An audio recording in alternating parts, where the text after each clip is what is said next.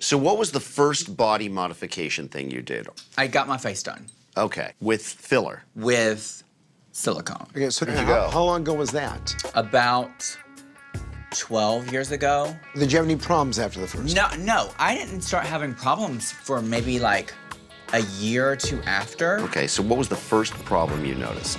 The silicone had migrated and my lips kind of started to look lumpy. Have you done this? On my lips? Yes. No, Look I've at her had... cheeks, though. Have you done these injections? No.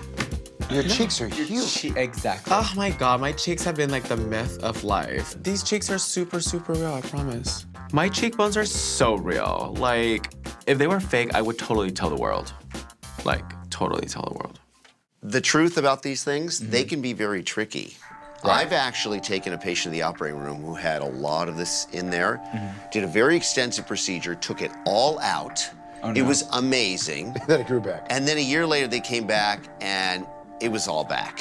What? Yeah. If the doctors can't fix my lips, I obviously will be bummed out. I want to put something legitimate in there and make them even bigger. Fill them up!